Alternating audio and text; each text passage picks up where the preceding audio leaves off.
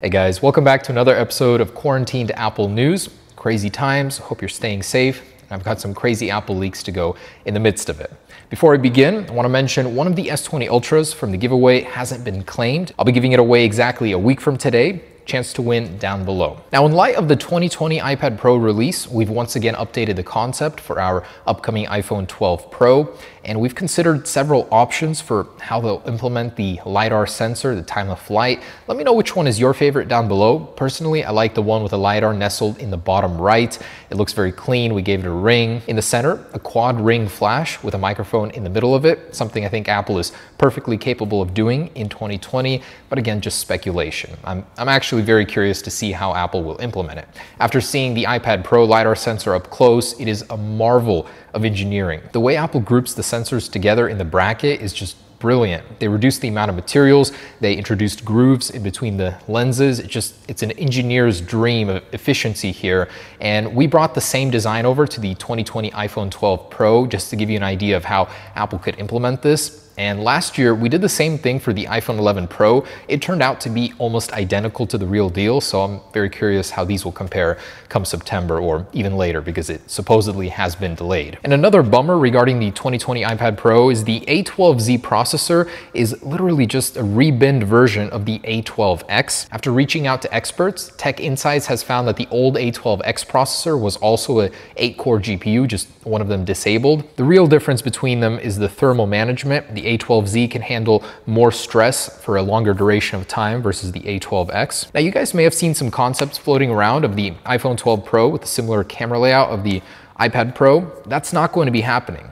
The only iPhones that will be getting the LiDAR time of flight sensor will be the iPhone 12 Pro and 12 Pro Max, not the dual lens versions. That's abundantly clear and confirmed by many sources. I personally believe that Apple will nestle it in the bottom right of the lens. The way that the two pieces even click together with the current iPhone 11 Pro lens, that LiDAR sensor fits perfectly in that spot. So Apple will probably put it on the bottom right. And just seeing how the LiDAR sensor operates from a couple different sources, it is an incredible piece of technology.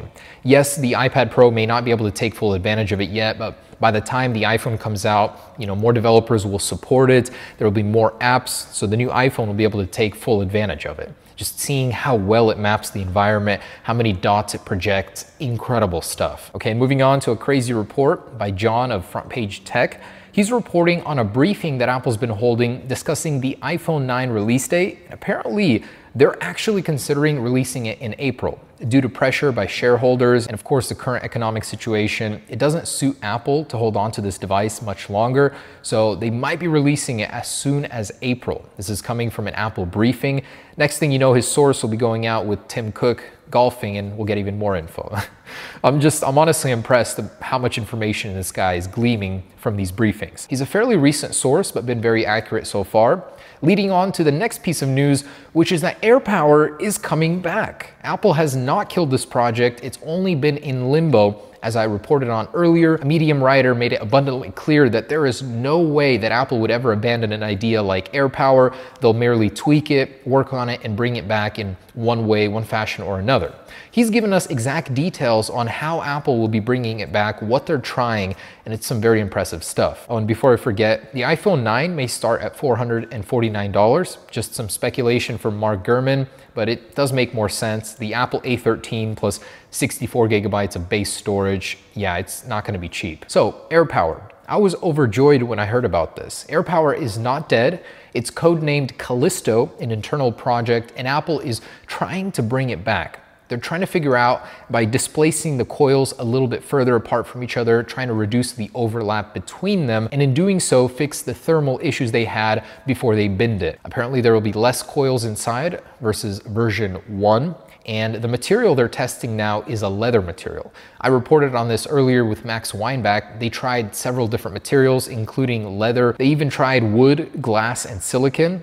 And John is reporting that the material they're testing now is leather. He also mentions Apple believes this product is absolutely necessary in order to push a portless iPhone, which is rumored to happen as soon as next year. At least one of the iPhones will not have a port. We knew that Apple is working on a smaller version of AirPower, but apparently the actual product is still on. And he says that it may be canceled if they don't figure it out, but they are actively working on it. He also mentions they're having an issue with it not currently charging the Apple Watch series, which is unacceptable, so they're re-engineering it from scratch, hoping to fix all of these issues. This really shows you that Apple is dedicated to the portless future. With the new OS recovery feature, which removes reliance on the computer completely, and AirPower, you'll never need a cable in your iPhone life again. And unfortunately, John stands by the fact that the iPhone 12 will likely be delayed into October or November. Engineers weren't able to go to China because of the travel ban to finalize the prototypes, so that's still up in the air and will cause delays. And because the design has not been set yet, the iPhone 12 is still in fluid motion. Apple may change things, they may go back on some features we heard about, and we'll be learning more about that in the coming months. Regarding the outbreak, he mentions Apple will start to reopen their stores in the first half of April on a location basis. They want to have all open by the end of May. Even we, with the production of our cases, we've been affected by this outbreak, and it's probably going to set us back 1 to 2 weeks. So just want to let you know, it won't be a terrible wait, but it will add just a little bit on top. Also funny to me, Apple is not happy at the absurd amount of leaks surfacing lately, which goes to show you, I mean, there's probably a degree of accuracy there, especially since all of his recent stuff has been true. Now, there have been many news sources claiming the iPhone 12 Pro will be delayed by at least 1 to 3 months. And the latest article from Loop Ventures claims that Apple is still dead set on releasing in the fall. Apple usually takes 3 to 4 years to build an iPhone, so they're saying it's not something that's settled in just 1 year. There are many factors at play here, and each iPhone has a huge development cycle behind it. Fall is still likely, they say. In other news, TSMC, China Times is reporting, is delaying the production of 5nm chips for Apple, which would be the Apple A14, the insane over 3.1 gigahertz we've been hearing about. Apparently they're delaying that chip production by 1 to 2 quarters. It really doesn't make sense. All the news sources have different timings here, but it does seem more and more likely that we'll get a staggered release like the iPhone 10 and the iPhone 10R series, 1 to 2 months release after announcement. Wikichip reports that the Apple A14 with the new 5nm process will have a higher density by 84% over the Apple A13 chip.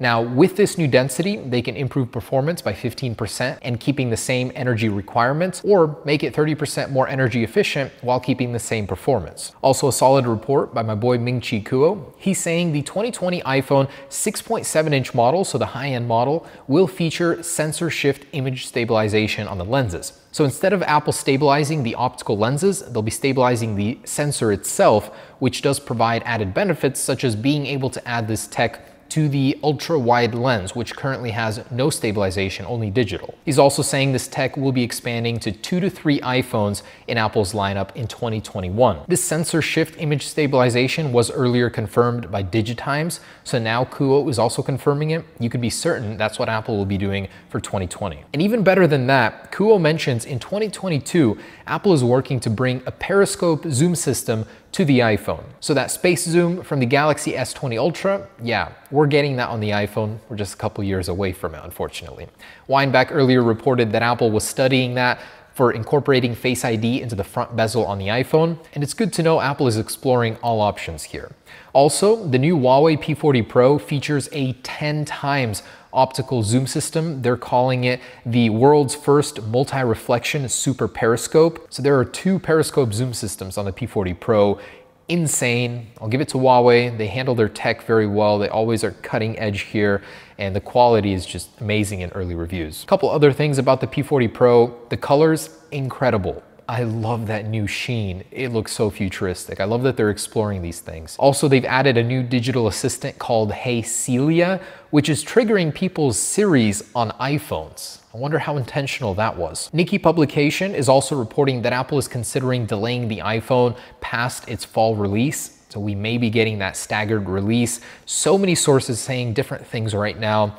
One thing is clear is from this, Apple may be forced to consider an 18-month cycle, very similar to that of the iPad Pro, where it'll give them more breathing room as iPhones get more and more complex. I think it's only a matter of time until we switch to that model. They're saying the final decision on production, whether it'll make it on time, will happen in May. Foxconn, in the meantime, is saying it has hired enough workers to meet seasonal demand for the upcoming iPhone 12 Pro. So many of the pieces are set up. It's just Apple needs to make that final decision whether or not they can make it. And lastly, car key has been visualized. Max Weinbach's source has provided us with screenshots of iOS 14 and a car key interface. It looks awesome. Apple is reportedly working with BMW on this. It'll be their first client, as 9to5Mac reports, and it's possible that it may be an ultra-wideband exclusive. With ultra-wideband, you wouldn't need to remove your iPhone to place it on the pillar. With NFC, you would have to do that, but theoretically this would work on both, just newer iPhones would get better functionality. I can't wait. I love how clean and integrated this is. Apple is definitely moving in the right direction. Thanks for watching, guys. I'll keep you updated. It has been crazy. Stay safe. Peace.